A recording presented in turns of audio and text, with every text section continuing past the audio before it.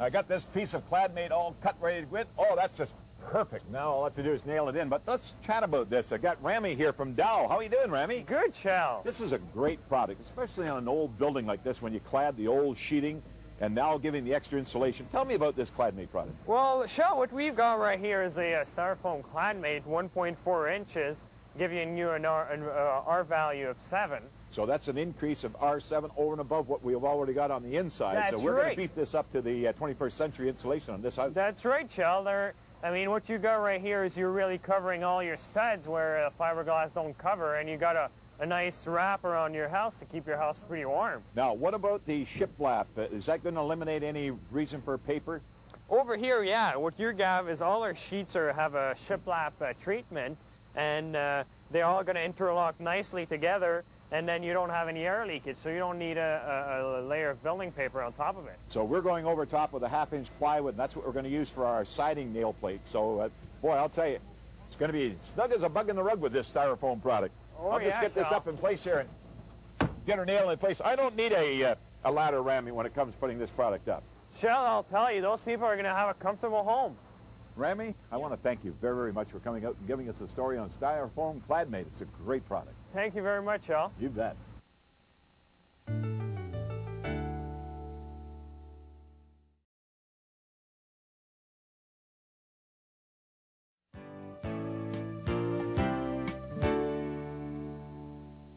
Well, let's take a look upstairs and just see what's going on with the new addition of the second floor. I'll tell you, this has been a major job. When you start building from the inside out, a second floor complete with truss joist system and subfloor and dormers.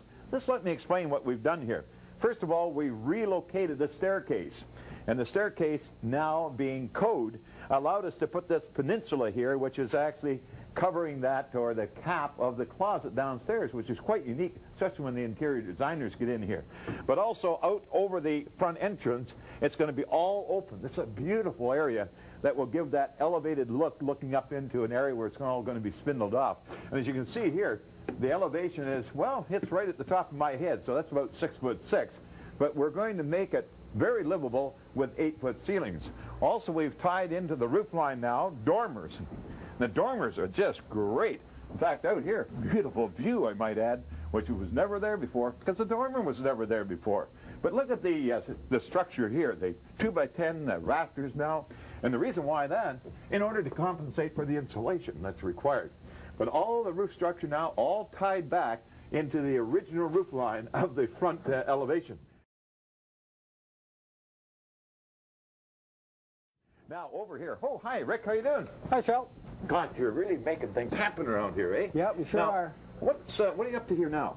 What we're going to do here now is tear the other half of the old existing roof off. To put that shed dormer in? Shed dormer up to allow for a lot of headroom throughout the other side. I need that headroom, yes. I tell you. Yeah.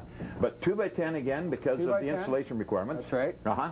There's going to be 2x10 rafters all the way along this whole side across on top of this wall that we have out front here. Well, no, what you've got is the wall already framed. That's right. Ready to stand up as soon as this section of the roof is removed. That's right. Okay, now, removing the roof, you're going to have to get in there with a reciprocating saw. That's right. We're going to go right down off the ridge, right down this. This is the outside of the building line here. Right. The other wall will come up here. And then the shed roof will continue from this point all the way through to the other side. Wow, well, I'll tell you, when take you a look around up here right now, in fact, you can still see out in over the top of the old front porch there where there's wood chips for insulation. There won't be any of that left in there, but it's still there from back in the early 30s. But you got the other end almost, finished up to the point that the roof is gone. That's so right. Let's go down there and take a look. Okay.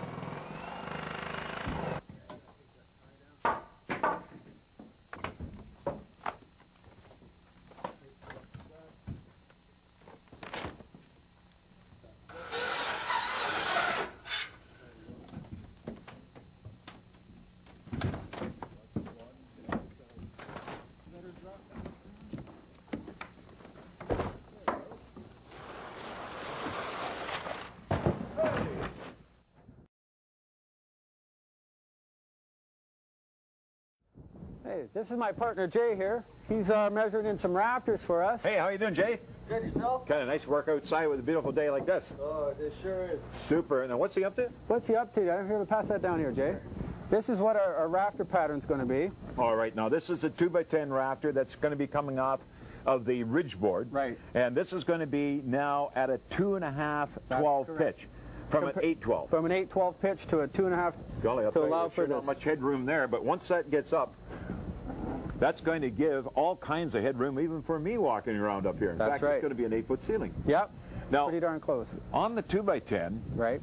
you've got a 2x4 strapping here. What's that all?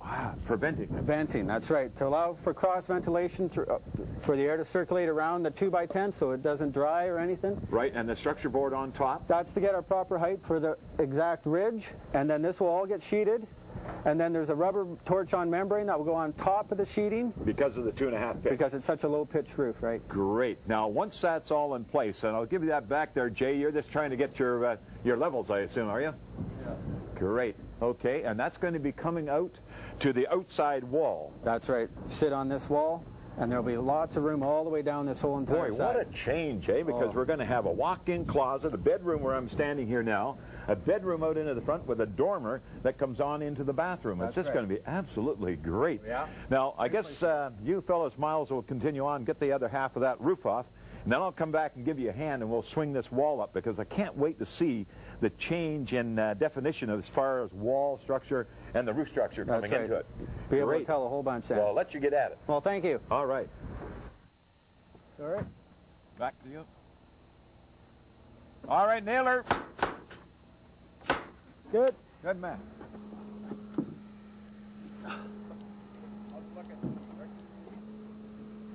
Good. Wow, I tell you. Yeah, it's going to look Hey, great. we go into this business doing this, taking the older homes and making them new again. Oh, yeah. Yeah. Okay, Rick, let's get this one up in place.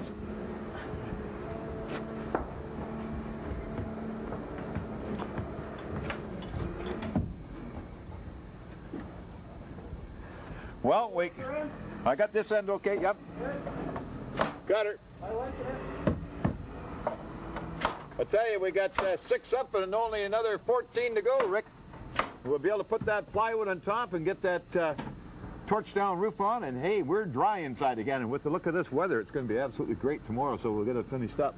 But you know, it's amazing what it does to this area. It's just absolutely great. Look at the old roof line there, the way it tapers down, giving an 8/12 pitch. Now with this 2.5 pitch coming into play, it gives so much more room up here. And you know, what a way to finish an old house.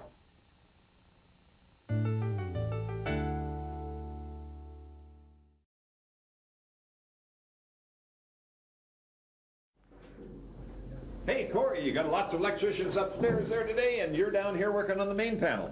Yeah, Shell, we're just installing the main electrical panel in the house here. You know, there's quite a difference, isn't there, from the old farmhouse compared to today's? Mind you, we've taken this old house and completely stripped it, so it's really new construction again. Yes. But some of the old houses that you obviously get involved in when they're being restored or additions going on them, tell me, how do you get wires into them? Well, in the old days, there wasn't very many outlets in the house. Maybe one switch and one plug, and In fact, you can pull chains. that's right. That's right. So we'll have to fish from either from a crawl space or from an attic, and sometimes it's difficult depending on the framing. Now, what happens in the older homes where there was no ground plug required, or at least they were grounded back to the old steel pipes and whatever? There were only 2-prong plugs.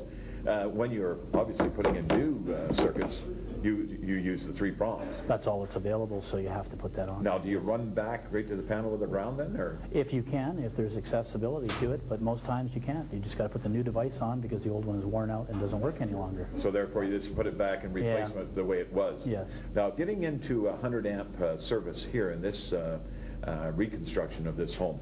Yes. What would be the comparable side back in 1929 when this place was originally built? I would probably would have had a 30 amp single phase service back then, and now 100 amps is minimum. That's your minimum size service for now going to 100 amps. Is there enough power there for everything, including accessory items? For example, a hot tub. This home is going to have a hot tub. Yes, for this house it's fine. There's no secondary suite. It's basically a single-family dwelling, and it'll be ample power. So there is sizing involved when Yes. it comes to sizing a Yes, panel. yes. Now, if you were to put in a 200 amp service in a home of this size, I've had a lot of people phone me up and say, Shell, we're doing some restoration on our home. Should we put in a 200 amp? And I always say, well, no, you don't need it really unless you're going to be... In a lot of cases, if you don't have electric heat, it's overkill. It's overkill. Yes. Now, electrical panels, where they're located, I know a lot of homeowners say, why did they put the electric panel there? I mean, why didn't they put it somewhere where it's convenient? Well, we're limited to where we can extend the panel from the main meter base. From the main meter base from outside? Yes. So therefore, if it comes in overhead or comes underground, from that point to the... Yes. Now, is that all controlled by the code in the local area? Yes, it is. It is. So, but as far as the wiring itself coming into that, if they wanted it somewhere else, what would be the requirements if I wanted to say over in the laundry room? Okay, like in this case, you'd have to have a disconnect switch here, and then you could extend it anywhere you like in the house, or you could embed the tech cable in concrete, 2 inches of concrete. And Ooh, then that sounds expensive. So yes, that's where the costs come in then. It is at this stage of the game, yes. Right. Yeah. Now, wiring, I mean, when you see the wiring coming into the main service panel here, it's like spaghetti. It's coming from all over the place. Now, I know the electricians upstairs are feeding it all down here to you, and you're going to be working in a box. How the heck do you tell what's what? Well, we identify a few cables, just that we want to hot up for construction, but most of it is we just identify it on the finish when everything's hooked up. And is that where I see you with the walkie-talkies? Yes, that's right. And that way you power one up and then you can tell... Exactly. We turn it off and then we label it. Yes. Right, right. Yes. Now, electricians today do a lot more than just electrical wiring. Yes, we do. We do data cabling, we do intercom systems, we do vacuum systems, we do some remote control lighting switching. So anything that goes in the walls that has electronics attached to it or associated with it, you people can do it. Yes, we can. Now, I got to ask this question. In these older homes where they don't tear them apart, they may have plaster, lath and plaster, how on earth do you ever fish a line in? We can do it, sometimes with damage, most times without, depending if there's a crawl space or an attic. It's just accessibility. So you can come down through a wall or up through from a floor cavity, depending if it's... Inside of a closet where you might not see any exposed wire, we may go in there. Right. Yeah. Well, I'll tell you, I'm looking forward to this. You did a great job. And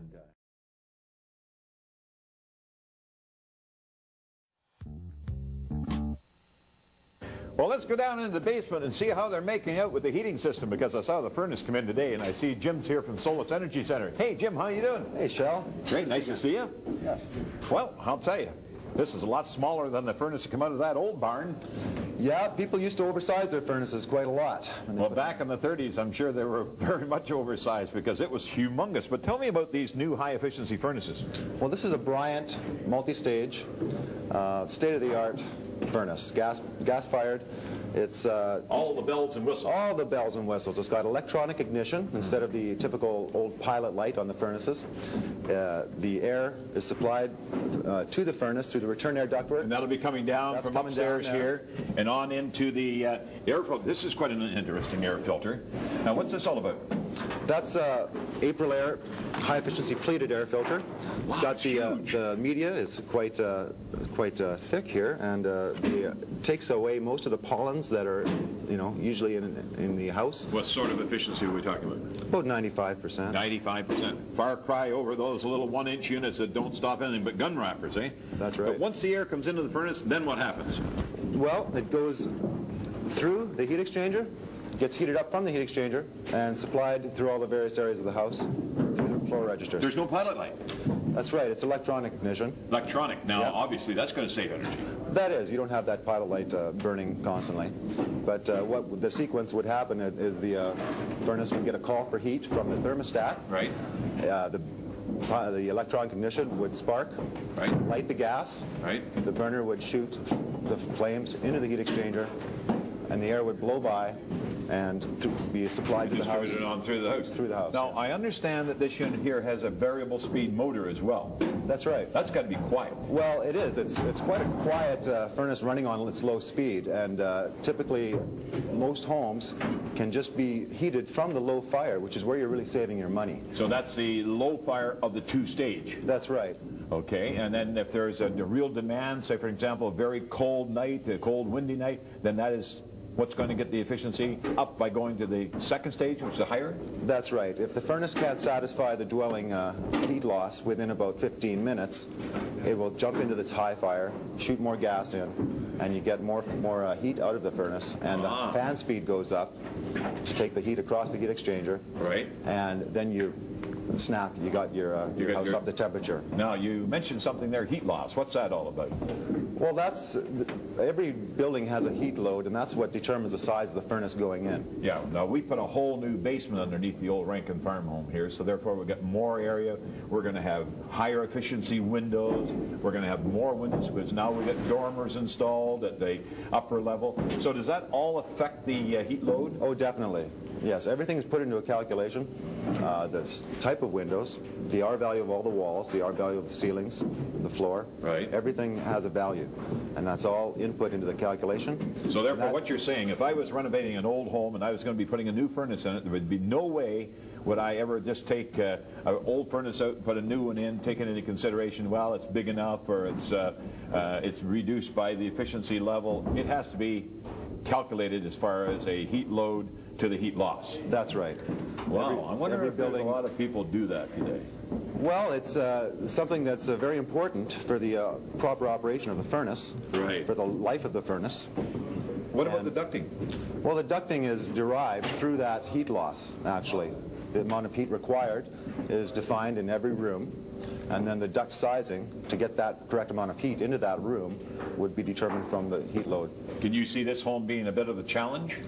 It is, because most renovations are typically they've been renoed two or three different times over the last few years. Right. And it's tough to get some of the ductwork around, but there's always a way. And to the top floor is quite important. The top floors are, notorious for being a little cool. And you got to bring return air from the top floor and also from the main floor. You want to get your return from the same areas as you were supplying. You want to try and get the whole house ventilating.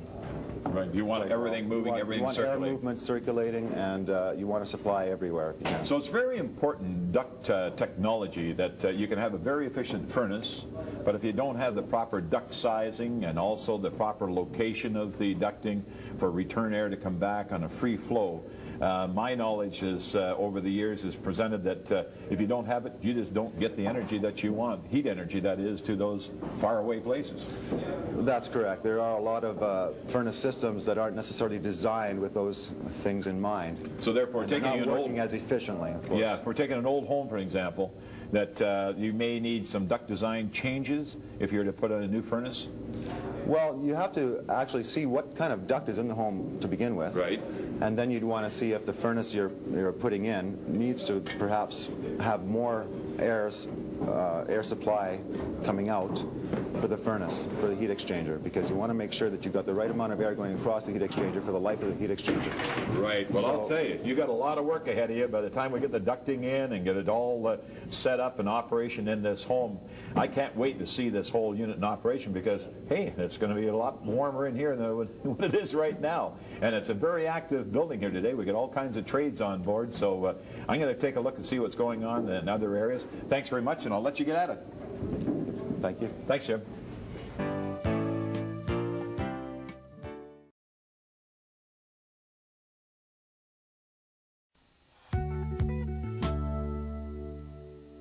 Now when the restoration program is at this stage, when it's all rough in construction, now is the time to get anything upstairs that's really heavy. And we happen to have something that's really heavy.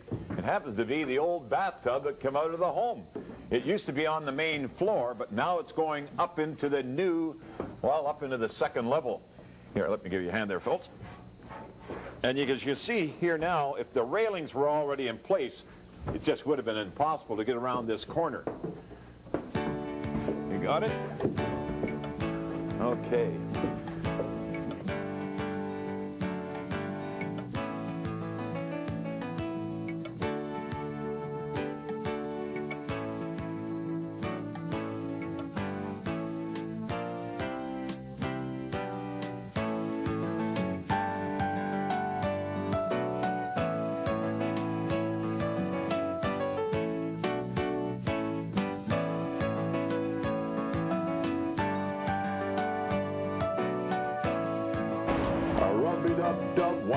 guy in the tub, folks. Look at this. No, I'm not having a bath, but I'll tell you, I had to get in just to see how I fitted in this old cast iron tub. That was one heck of a job getting this upstairs, because they're heavy. They weigh over 200 pounds. And the guy that really put the finish together is David here. And David's from Integrity Kitchen and Bathroom Resurfacing. David, great company. Tell me, how do you go about doing this? Do you have to sandblast the old finish off or what?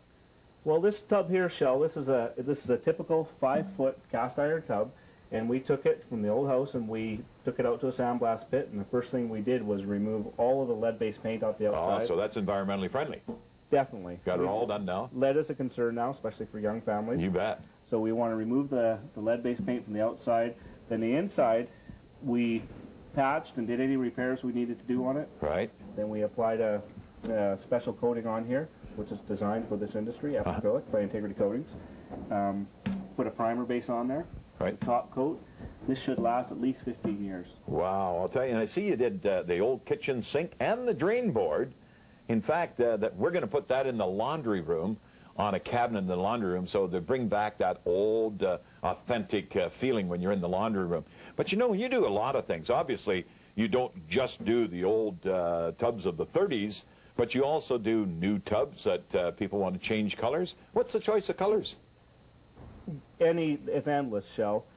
Basically, the whites, this here is an off-white. There's about 155 shades of white in the pottery Well, I business. can see that here. In fact, this is a different white here on this other clawfoot. In fact, you have chrome. That would really add some change to a decor. Depending what fixtures we put on here, you can have chrome, brushed nickel. You can go white. You can do any color you want. Some people do a dark, like a dark green, a hunter green on the outside for contrast. Excellent. And I see now in your hand there, you've got some other interesting pieces there, ceramic tile. So you do ceramic tiles as well? Yes. All right. Now, let's see what you got here. You got a whole bunch of goodies here.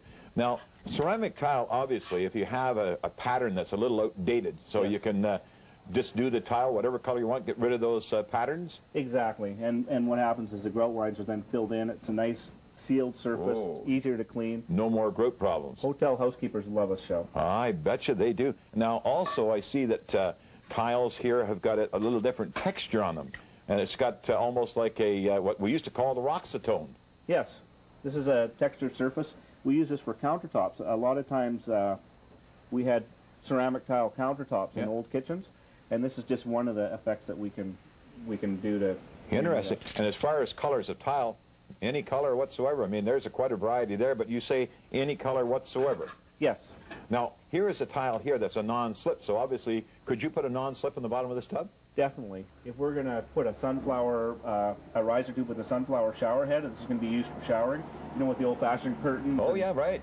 Definitely, we would recommend a non-slip surface in the tub so you don't take a spill. Well, that's great. I'll tell you, I'll just give those back to you for me to get out of this tub, but you know, when you see this tub already, it makes this room look good, and it's still in the rough stage. The windows are not even in yet, but I can tell you, I can't wait to see this finished, and, well, maybe they'll even let me take the first bath in here. Mind you, a little bigger tub for you. A little bigger tub. 5 foot's not quite long enough for that 5'18" body of mine. I've got a nice 6-footer for you. Oh, great. Thanks very much, Dave. I really appreciate it. Great job. You're welcome.